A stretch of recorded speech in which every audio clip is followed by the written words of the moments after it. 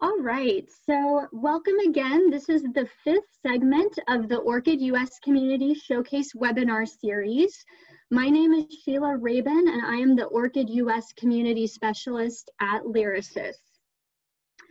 I'm going to start us off today with a brief overview of ORCID and the ORCID US community, and then we'll hear from Shauna Sadler at ORCID with a brief global overview. And then our featured panelist will then give case studies on how ORCID is being used at their institutions. So many thanks to our presenters today. We have Dan Coughlin at Penn State University, Sarah Pugachev at University of Rochester, and Peter Mangiafico from Stanford University. And then at the end, we will wrap up with discussions and questions. But if you do have questions during the presentation, please feel free to type those into the chat and we'll address them at the end. And I would also ask that everyone, if you're not speaking, to stay muted and just keep your camera turned off. So thank you. So getting right in to make sure that we're all on the same page. For those who may be not as familiar with ORCID, or maybe it's been a while since you've thought about ORCID. As a brief review, ORCID stands for the Open Researcher and Contributor Identifier. And an ORCID ID is a unique persistent identifier to distinguish individuals from each other. An ORCID ID is formatted as a URI, like you're seeing here, and links back to an ORCID record that can contain information about the individual's employment, education, works, funding, other biographical details, contributions, and activities. This is an example of my ORCID record. ORCID is different from other researcher identifiers because it's not tied to an institution or specific platform. ORCID is an independent nonprofit organization, and ORCID IDs stay with an individual over the entire course of their career, despite changes in name, institution, area of focus, location, or any other changes. ORCID is more than just name disambiguation, though. The ORCID registry and infrastructure actually provide a mechanism for interoperability between systems and workflows in the scholarly communication ecosystem that require data about individuals, their affiliations, and contributions. ORCID IDs are increasingly being used in funding, publishing, and research reporting workflows, not only to distinguish individuals from each other, but also as a time-saving approach to transferring data across the research and scholarly communication landscape. And so the ORCID API, or Application Programming Interface, is what makes this data transfer possible. The API is based on OAuth 2.0 and allows organizations to read data from and write data to their affiliated researchers' ORCID records with the permission of that researcher. And so that reduces administrative burden in application and reporting processes and contributes to the integrity of the metadata in this ecosystem.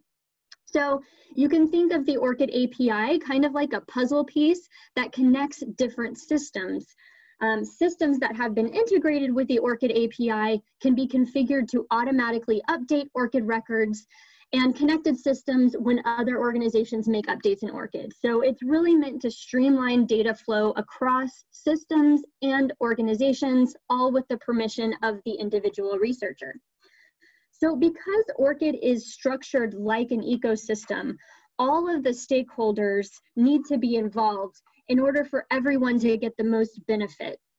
For most institutions, including universities and other research institutions, there are three equally important components needed to help both the institution and the individual researchers benefit from ORCID.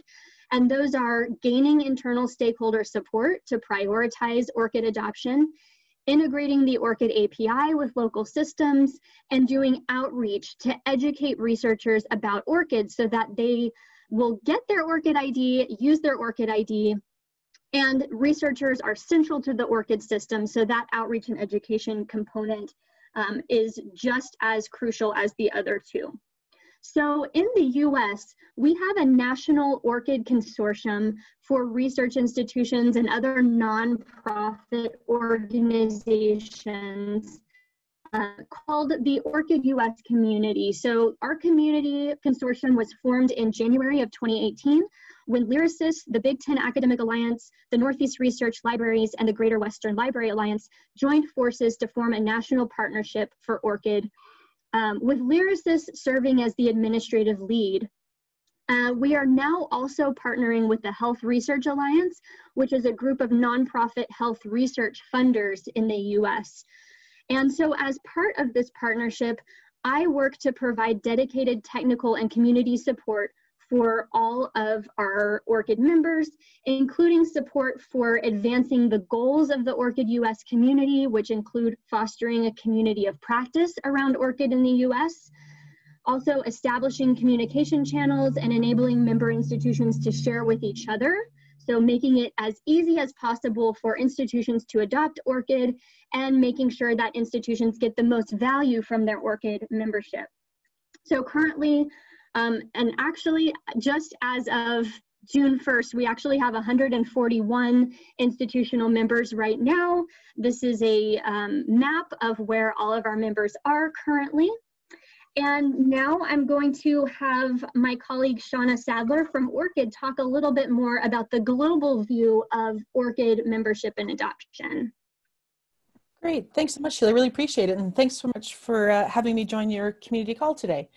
So US membership is strong and continuing to grow steadily. Most of the members are universities, as you can see here. Some of our oldest and strongest adopters are publishers. We have more associations growing, joining now, particularly now that ORCID is, the ORCID record includes membership section. So we have associations starting to write to this field on behalf of their members. US federal government agencies have always been a strong supporter and adopter of ORCID. We have a new US federal government consortium. It's led by the DOE, and many of their members are DOE labs, and we are starting to have some of the US government agencies join, such as the USDA. Technology companies providing ORCID services have been steady, are continuing to grow now. We are now offering a service provider certification program.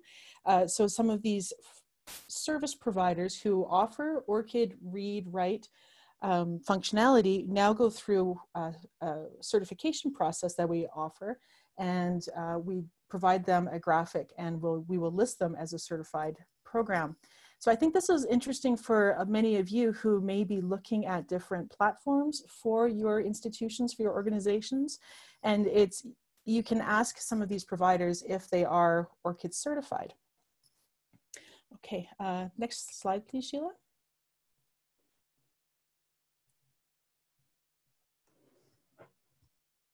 So this is what ORCID looks like in the Americas region right now.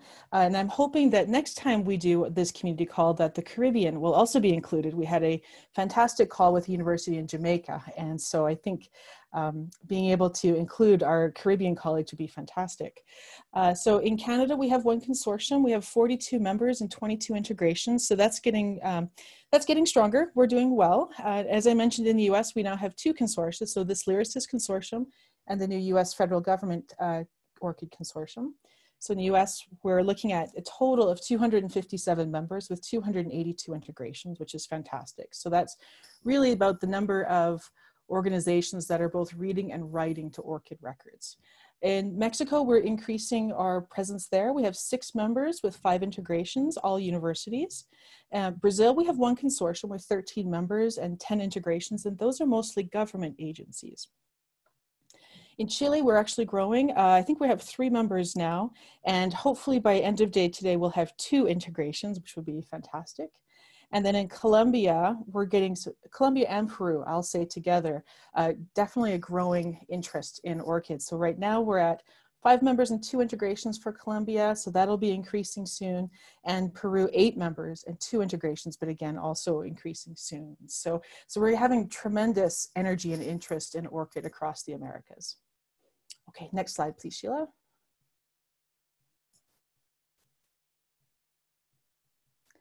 And then this is a look at where ORCID is internationally. So the green countries are where we have national consortia, like Lyrasis in the US. And then the blue are where we have members, but not a consortia yet. So you can see we're increasing our presence if you've been keeping track. And as I mentioned, I'm hoping that little spot in the Caribbean will have some green, or possibly, well, certainly blue, but hopefully green soon too. So internationally, we're looking at, I think we've just hit actually 8.7 million ORCID IDs that we've issued around the world, and to researchers in every discipline. Actually, we're at 1,150 members now. As Sheila mentioned, the US, the Lyrasis community is continuing to grow really nicely. Europe is also growing really nicely right now too. 21 consortia and 862 integrations, which is great. But a number that we're seeing really jump right now are the number of works that are being written to the ORCID registry. And it's usually from publishers or employers like universities who are writing to researchers' records, their publications, and their various forms of scholarly output. Okay, so Sheila, I believe those are my slides. Thank you so much, Shauna. So I am pleased to now introduce our first case study speaker, Sarah Puget from the University of Rochester. I am going to stop sharing my screen so that Sarah can share hers. Go ahead, Sarah. Okay, can you see my PowerPoint right now? Yes, looks great. Beautiful. Okay, thanks so much, Sheila, for inviting me, and thank you all for being here. I'm happy to talk about the ORCID work we've been doing at University of Rochester. So I want to start out by why we're ORCID members, why we've invested a lot of energy and time into ORCID. And I think you can kind of consider this, or we're considering it from three different perspectives. First is the identity and reputation piece, both for individual researchers to be able to claim their works and deal with issues like author metadata, name disambiguation, and then also from a higher level as an institution, we're thinking about if we can help our researchers clean up the data, how it might reflect upon us. The second kind of motivation is the time-saving workflows, and this relates really directly to the ecosystem that Sheila was talking about. So as we increase our local integrations and kind of lean into the external integrations happening with ORCID, we can save people a lot of time, and that's something that our researchers are interested in and our administrators. And then the third is meeting requirements. So as you saw from Shauna, there's a lot of publishers, associations, funders who are interested in ORCID. So we need to be able to help our researchers meet those requirements.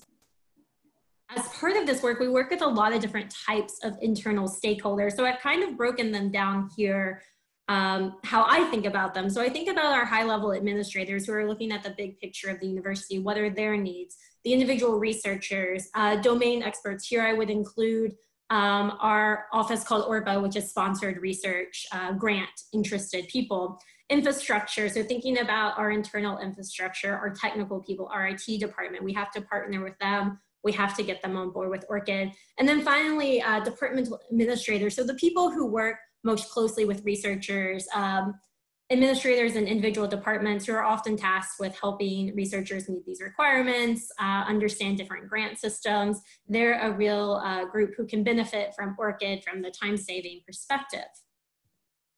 So our approach to internal stakeholders has been to focus on what kind of stakeholder we're working with, what are their needs, what are their strengths, for ORCID to meet their needs. Is there a way ORCID can help with the problems they're facing?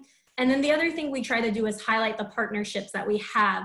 So University of Rochester, and I'm sure many of you are in similar situations, is a very siloed university. We like to call them cylinders of excellence. So we have a lot of great groups within the university doing work, but they're not always talking to each other. So the more we can build partnerships, and ORCID has been a great way to build those partnerships and then highlight them back up as this is a successful collaboration across departments. So just a few more examples about these internal stakeholders and how we've approached them. So we've used the time-saving workflow to talk to our IT department. So how might they help improve their systems and the faculty's experience? And I'll talk a little bit about FARS, which is our faculty activity reporting system, and web profiles, which is a case where we've used this argument. This is also often how we approach those departmental admin and provide training and outreach and encourage them to understand more about ORCID. The identity and reputation piece, that has been something that we've worked with the higher level administrative institution-wide administrators. So in September, as kind of a joint outreach and education effort, we had a letter from our provost go out to all faculty. This was co-signed by our dean of the libraries and our vice provost of global engagement. So we've been able to really get that buy-in from that level of administrator, which has been really huge. Also, we worked with these internal stakeholders to develop policies, internal policies around ORCID. So this last year in the spring, a few months ago, which seems like a very long time ago, we instituted a requirement for our graduate students to include ORCID within their electronic theses and dissertation process. So that was a lot of back and forth. And working with those stakeholders, we have to provide the expertise around ORCID and build some integrations, for example, with our institutional repository. And then for the meeting requirements, we work a lot with internal stakeholders around education here. So ORPA, as I mentioned, is our office. And now I've completely forgotten what the acronym stands for, but sponsored research grants. So we provide the educational piece at the library. So we develop a partnership where we can talk back and forth and kind of lean into our expertise. Also, we have a scholarly communications team in the library that I work very closely with, and we have outreach librarians for different departments, and they're talking a lot with researchers about the publisher requirements.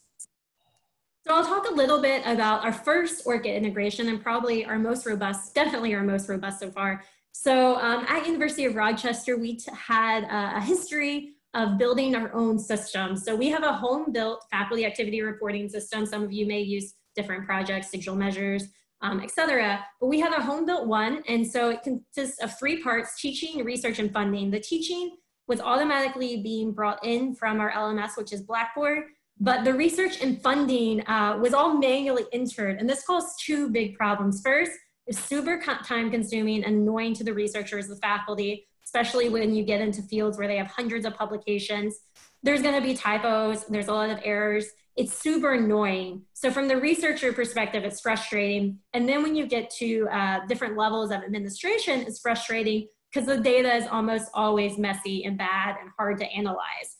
So we were thinking that we could bring in ORCID data to enrich these 2 fields and make it easier interaction, similar to what was happening in the teaching section. So we did this 3 years ago. And we've been iterating on it every year. So the first year we just selected a few faculty who were friendly and willing to try it, and we helped them. We added ourselves, or they added us as trusted individuals. We helped them populate their profiles and then tested the system. Then we had to do some refinement. We realized we needed to enrich the data, and then we tried it again. And this last year, our 3rd year, we continue to do refinements, but we're having a significant portion of faculty rely on this feature and use it with their own works. Over 100 people used it this year.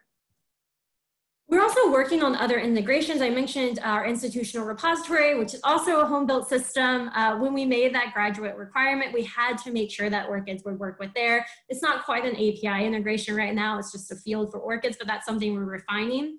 We're also working on web profiles. So a lot of our faculty have web pages with publications that are vastly out of date. They may maintain their own web page elsewhere, but their publication list may be from 2010, which isn't super valuable to them. And it's really problematic when grad students are looking for potential faculty advisors. So we're working on a pilot to help populate that information from ORCID as well. I have a screenshot here of our integration tool. So we have one place wherever you can link your ORCID, and this adds University of Rochester as a trusted individual to your ORCID. We're also using this integration site as a place to put FAQs, how to reach your librarian with more information around ORCID, some kind of general information. The Get Help sends me an email. So we're trying to make it easy for people to get all the ORCID information they want in one place.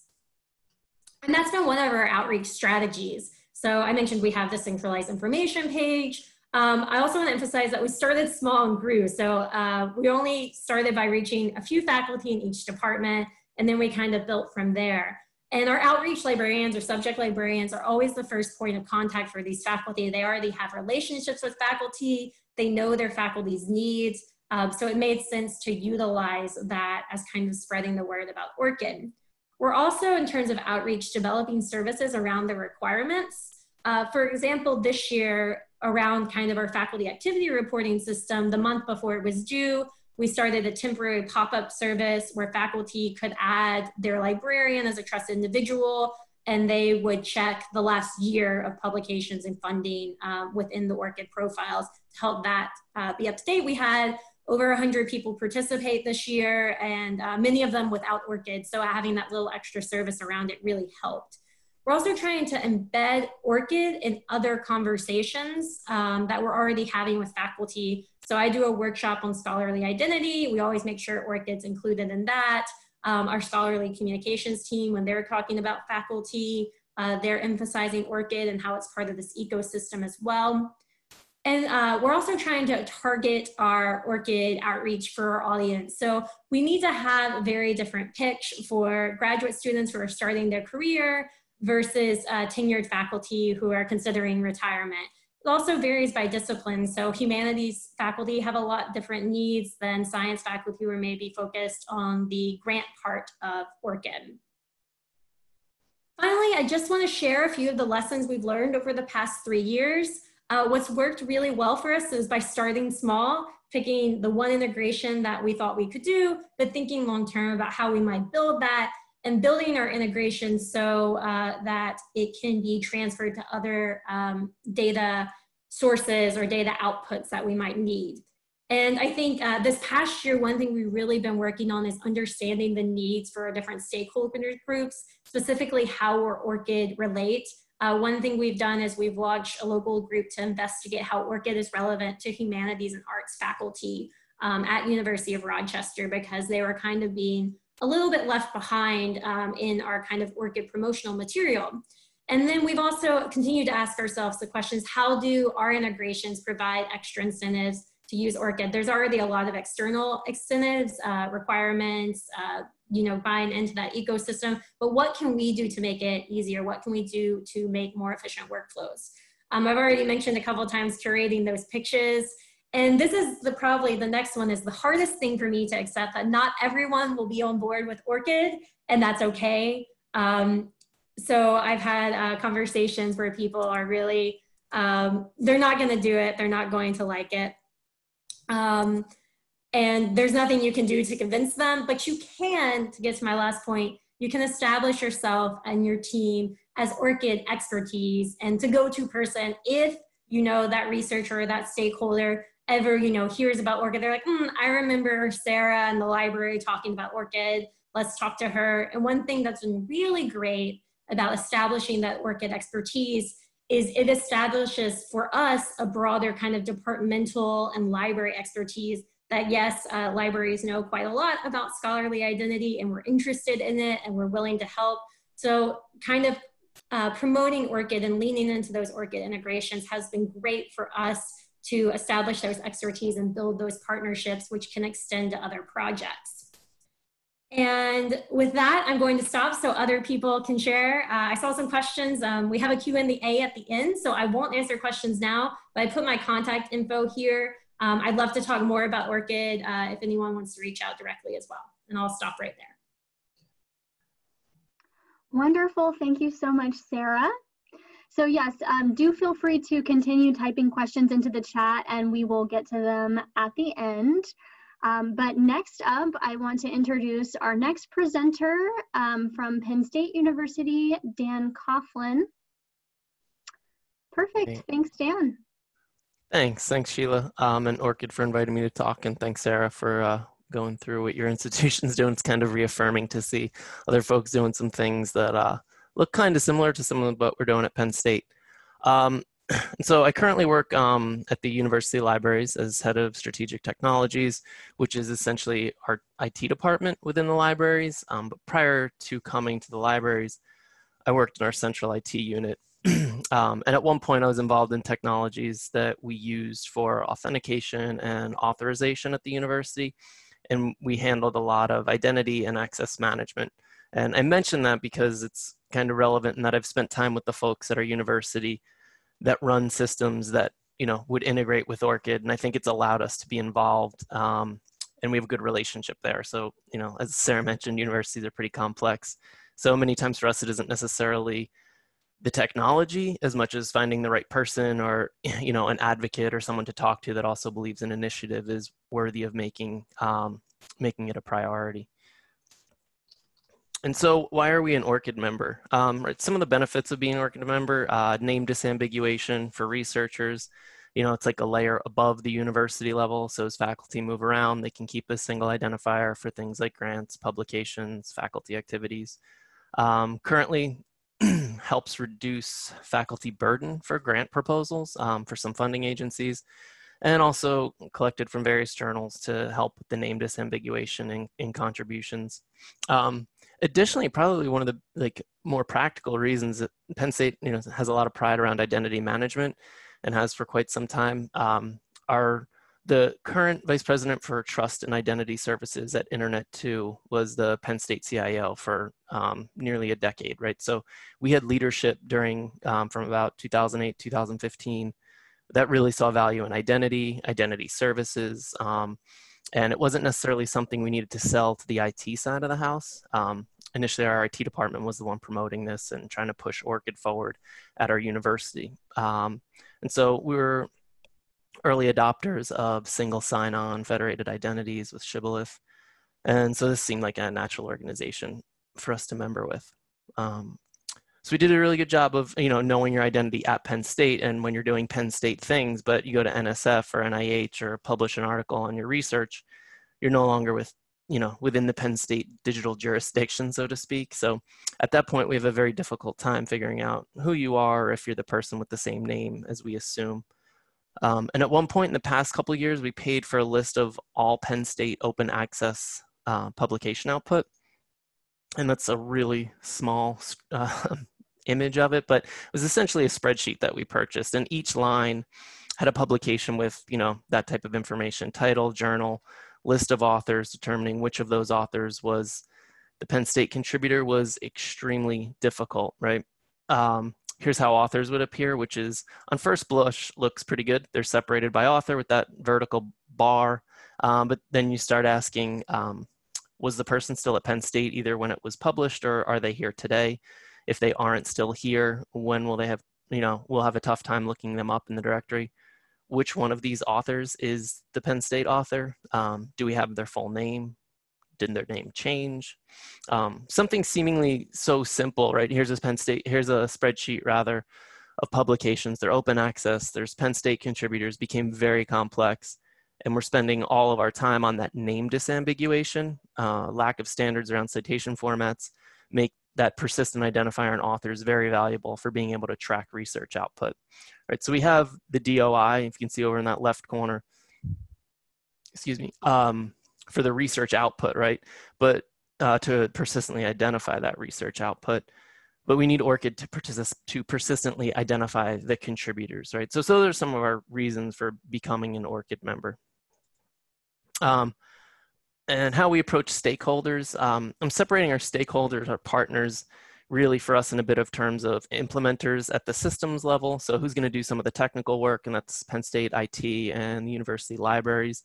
And then, you know, educators, who's going to socialize and train folks in what's been done. And that's largely our liaison librarians, the Office of the Senior Vice President for Research, and our graduate school. So we would approach our stakeholders generally to see where we align and how big of a priority ORCID is for their unit and the resources they're able to dedicate to make something happen. So for example, one of the interests for the graduate school is the name disambiguation for international students during the application process. That's not really something that we in the libraries are too involved in, the application process for the graduate students. So it's nice to have them as an advocate, but I don't, you know, there's not really an area that we're going to work with them on that implementation. But two other of the big stakeholders, right, that we've worked with are the Office of the Senior Vice President for Research and Penn State IT. And so Penn State IT, we've worked very closely with them because from a technical implementation perspective, they're our most important partner that we have.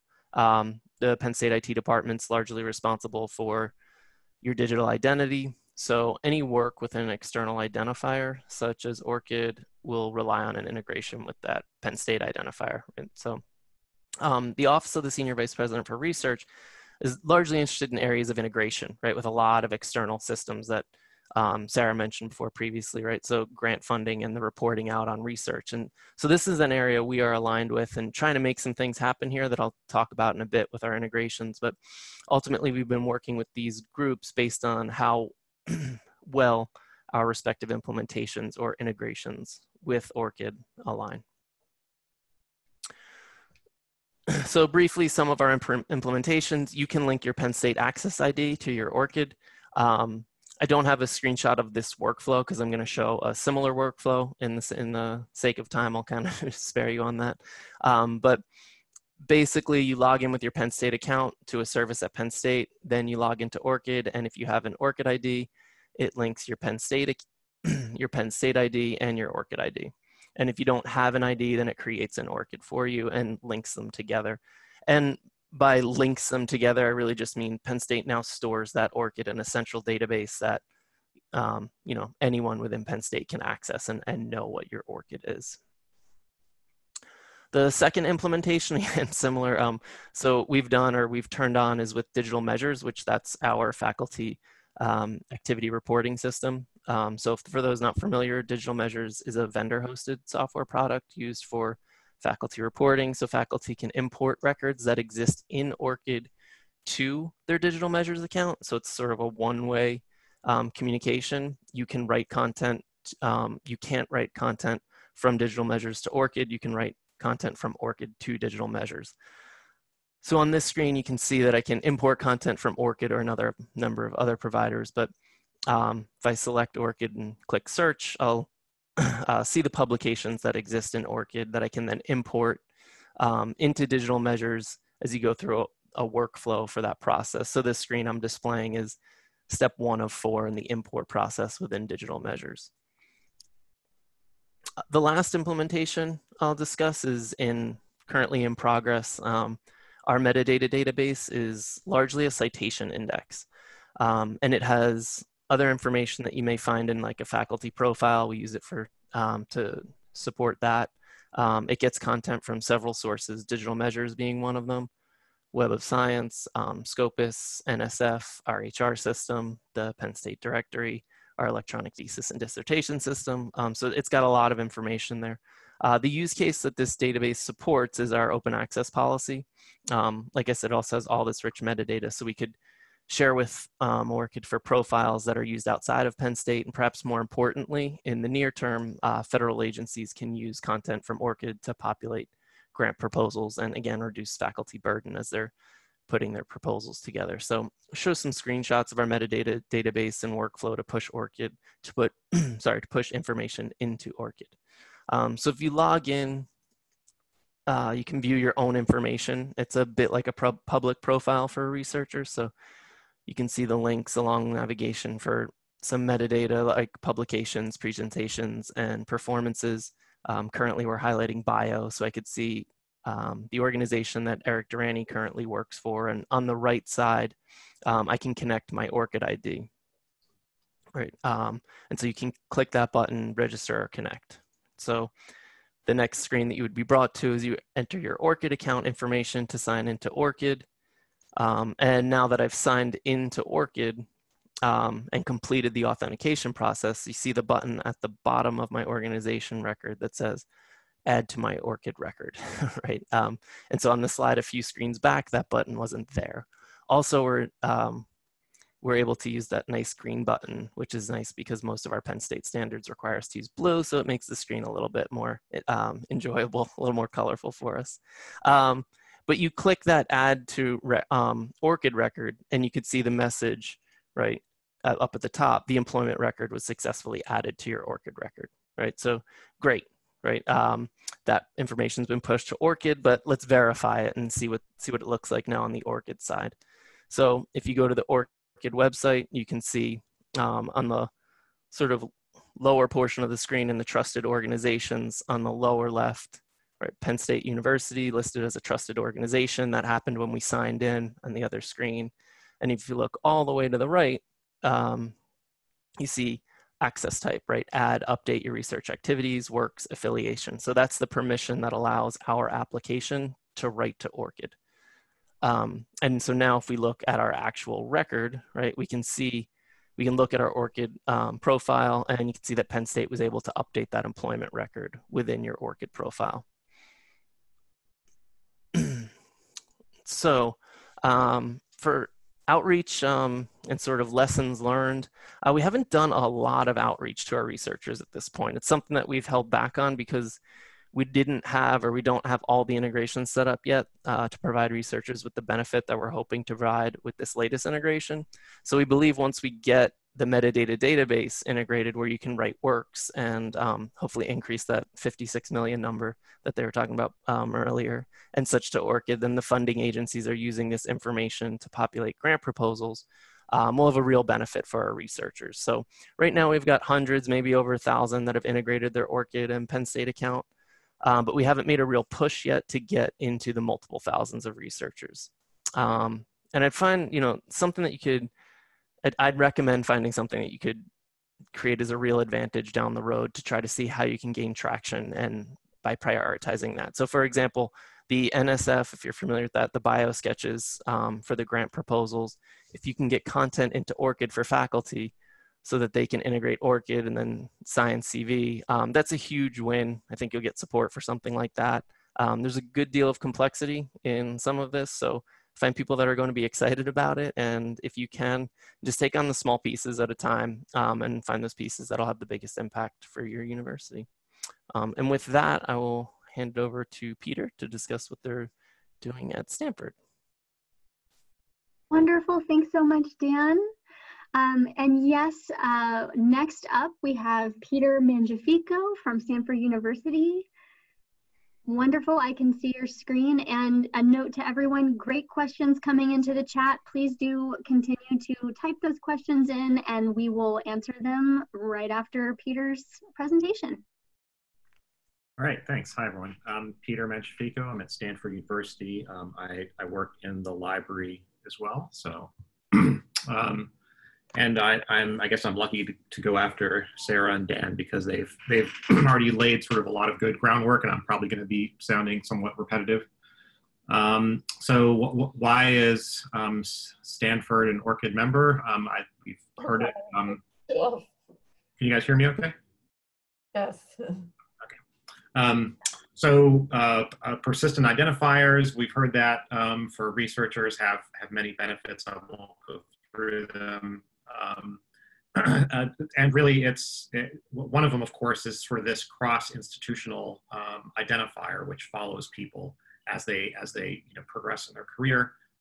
We've found that ORCID is integrating with a growing list of tools. So people don't, even if you have sort of an institutional system, researchers will use tools that allow them to do their work, and those tools may or may not be part of your institution. It's important to sort of coexist peacefully with other tools.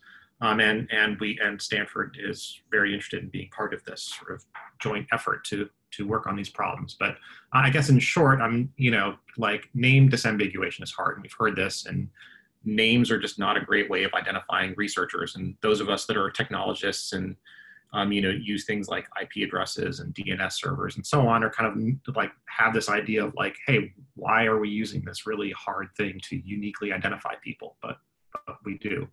And sort of to extend the sphere outward, it's important to do that, not just for people, I think, but all the things that they produce, the papers and data sets and equipment. So, we have some of these things like DOIs and ORCID for researchers and so on, but there's, lab equipment and clinical trials and drugs, which are sometimes identified by names.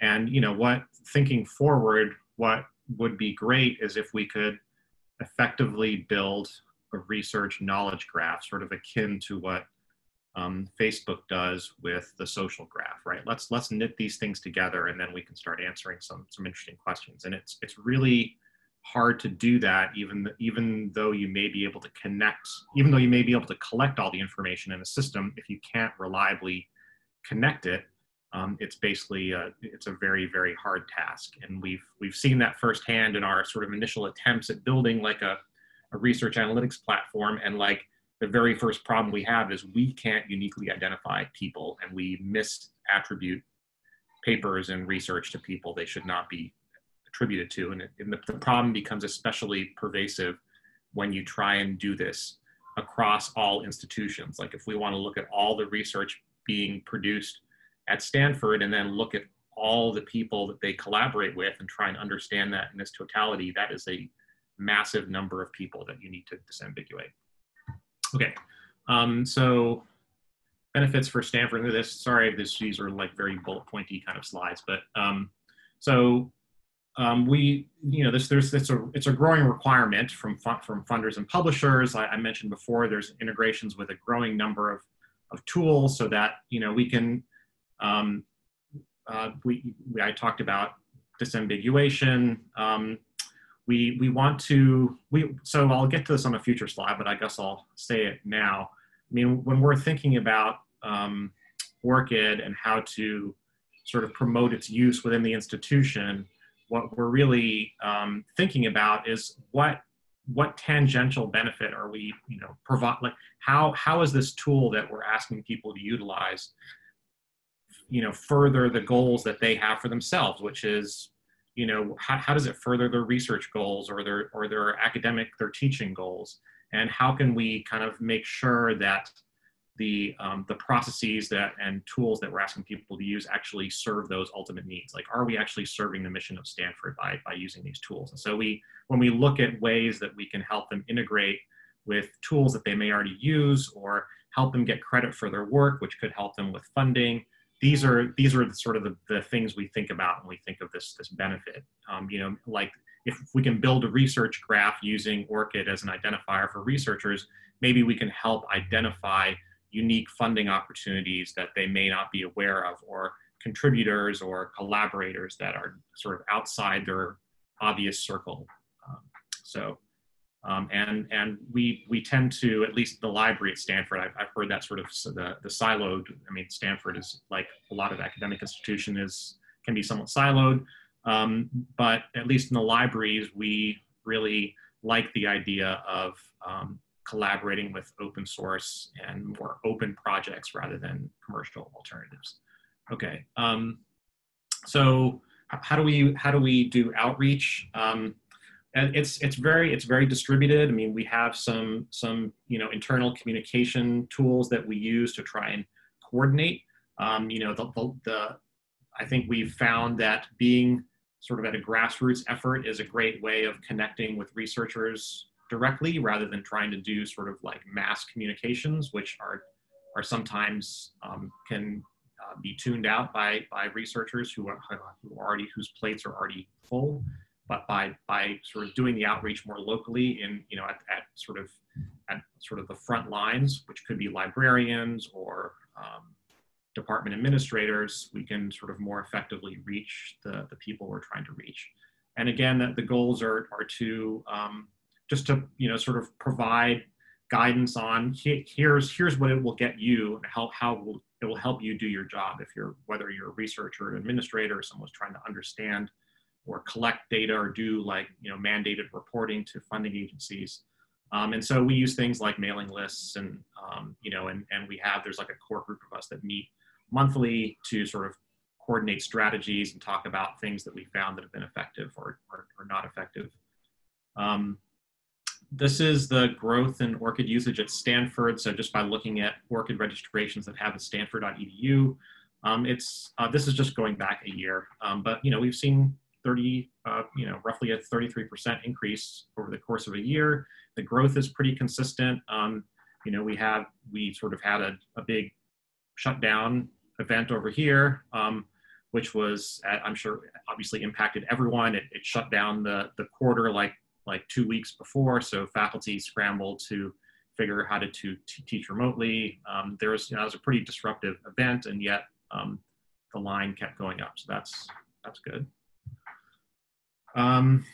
So current ORCID API integrations at Stanford, we're pretty early on here. We just have one integration currently using the API, And it's effectively just a way of connecting a person's Stanford identifier with an ORCID. And so we do, I think, something similar to what Dan was showing, where we have a page where someone can, I've got a couple screenshots here. This is the sort of the Stanford single sign-on, where if you go to the ORCID integration page and you haven't signed in with your Stanford ID, you'll get this page. You'll then get sort of this Stanford branded thing saying, hey, this is ORCID, here's what it is. You can connect it, or if you already have it, you'll see your existing connection there. I guess yeah. And here's the ORCID registration page. So it's a very lightweight, simple interaction. Once it's done, this is sort of step one, we felt, is to at least in a central system at Stanford have a link between sort of the Stanford identifier and this ORCID. And we want to do it in a central location so that other Stanford systems and sort of this distributed universe we live in, we can at least have a single point of authority for this connection. We didn't really want different departments and different schools, like the School of Medicine, to do it differently than the university and so on. So we really wanted to coordinate, make sure this happened in one place. So we have plans for other integrations. I've listed them here. There's some credentialing integrations where we can essentially push to the ORCID profile training that has happened, so we can provide sort of a credit to the researchers for having done this. We have a homegrown faculty profile system that right now uses the Web of Science and PubMed as its two sources for publications, but we really know that we want to integrate with ORCID in sort of both directions. Like, one is populating an ORCID profile with publications that have been confirmed in a user's profile, but also go the other way, so we can take advantage of other sources that may come into ORCID profile directly. And then we can make some institutional assertions on someone's ORCID profile to validate their, what they are saying of themselves on their ORCID profile, that Stanford asserts that those are true.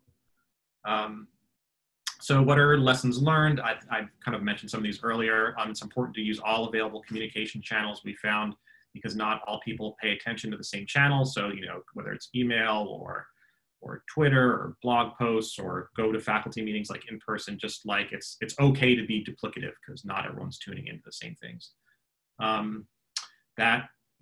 People are very busy. We all know this.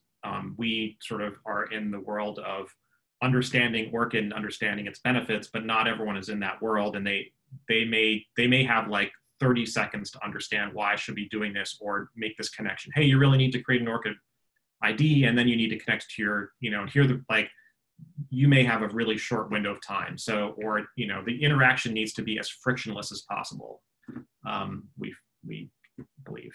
And the researchers really need to understand what's in it for them.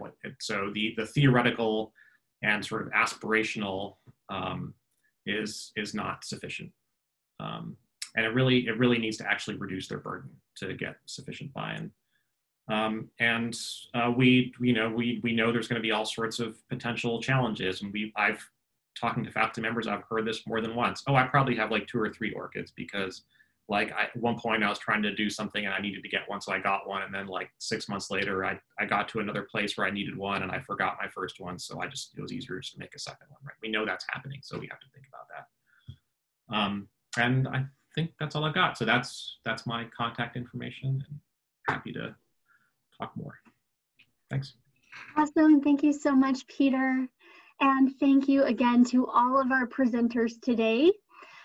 We do have about 10 minutes for questions, and I know we already have some in the chat, but also I do want to point out that beyond this webinar, the ORCID US Community does have our own website in addition to the ORCID website, so you can go there.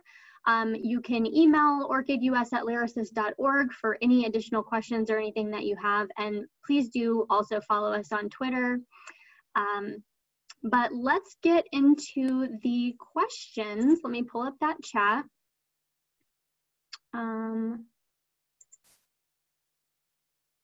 Stand by, it's not coming up for some reason.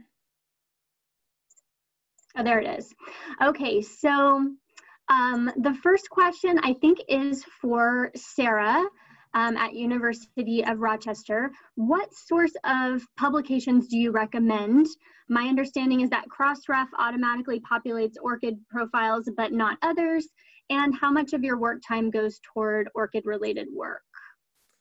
Those are great questions. I'll say we rely on Scopus a lot when someone's first setting up a profile. If they're well represented in Scopus, then it's really easy to pull everyone in using kind of the search and link features.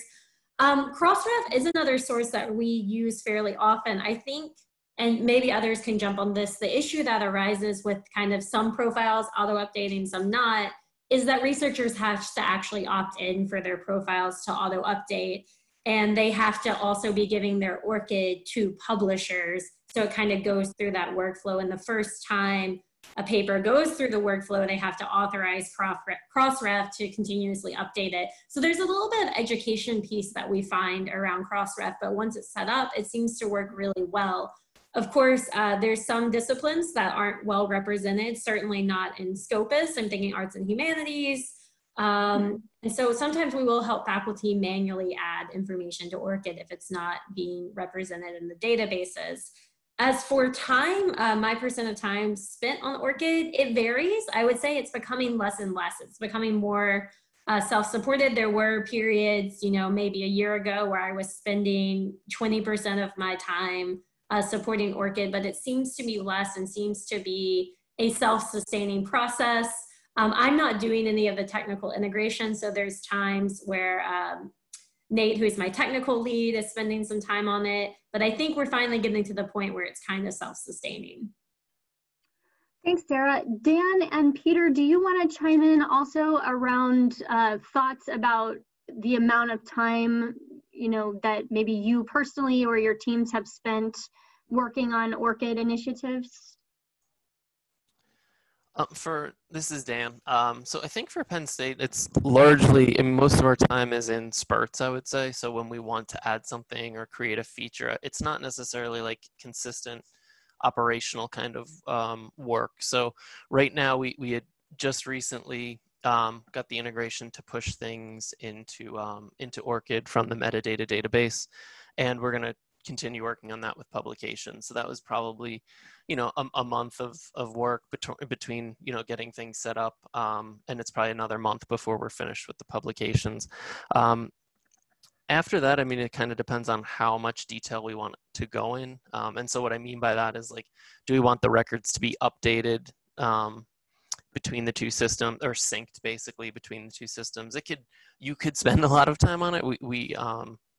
I would say most of it is just in the initial kind of development of things. So once you have something there, there's not a lot of development time. Outreach and communication is probably where you spend a bigger amount of time once that's there. Great, thanks, Dan. Peter, did you want to chime in? I was going to say basically exactly what Dan said, so not much to add. Okay, great, thank you.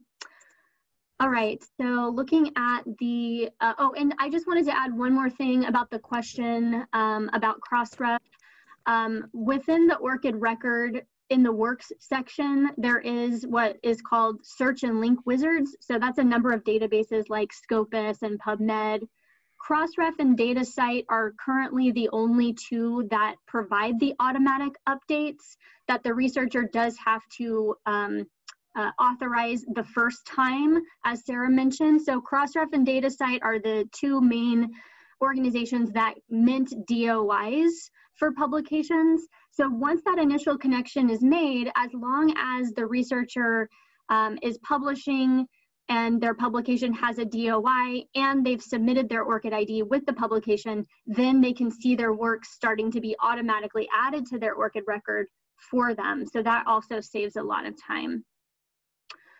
Okay, now looking at the rest of the questions, I think this is a question for Dan.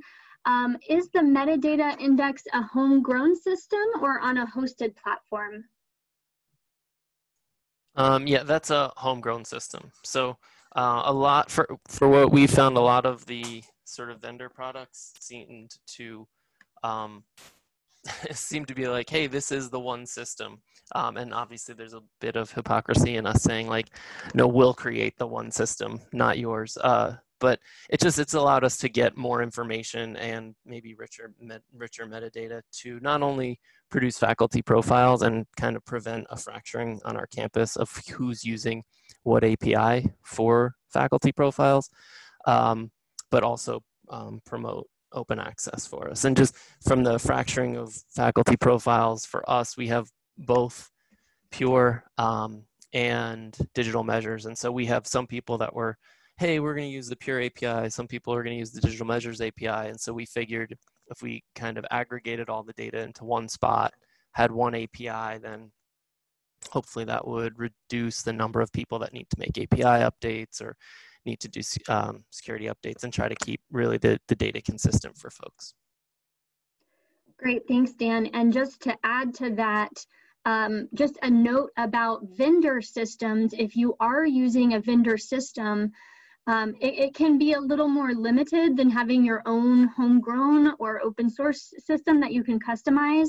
Some vendor systems, depending on what you're using, have some ORCID functionality built in that if your organization is an ORCID member, you can turn on that functionality. But it's still limited to what the vendor supplies. So for the ORCID US community, we also have email templates for a variety of different vendor systems. And if you send an email to me at orcidus@lyrasis.org and tell me what systems you're using, I can point you to the email templates that we have so that you can, as a customer, reach out to your vendors and ask them to either build in ORCID functionality or add more ORCID functionality, that kind of thing. Okay, so it looks like we have a question for Peter. How did you convince administration to not allow, for example, the Stanford School of Medicine to do their own integration? So basically, how did you get everyone on board to do this centralized integration instead of different units doing their own thing? Luck, maybe. So we can't convince anyone to do anything, but we can coordinate and sort of try and sort of convince people that of the benefits of having a central location, and then I think sort of offering to do the work is helpful. So I wouldn't say we convinced anyone. It's more that we came up with a strategy and sort of had internal like strategizing sessions and socialize the idea and just tried to convince various people that this was the best approach. Thanks, Peter. That makes a lot of sense. We do, just to add on to that, recognizing the kind of sometimes siloed nature of institutions, are the community consortium. We have some resources and guidance and best practices, recommendations available for how to talk to other stakeholders. That's actually something that we're continuing to work on this year, is creating more materials that can help guide, someone in the library, for example, on how to talk to somebody in central IT or other units. And it really does vary from one institution to the next. It depends a lot on the actual individuals that are in the positions with decision-making authority and, existing relationships between different individuals and different departments. So it really does depend on your local context and what might work best for you working with your own internal stakeholders. Okay, are there any other questions? We are right at the hour, but if there are any last minute burning questions, I will take them. Feel free to either unmute and pipe up or type into the chat any last minute burning questions.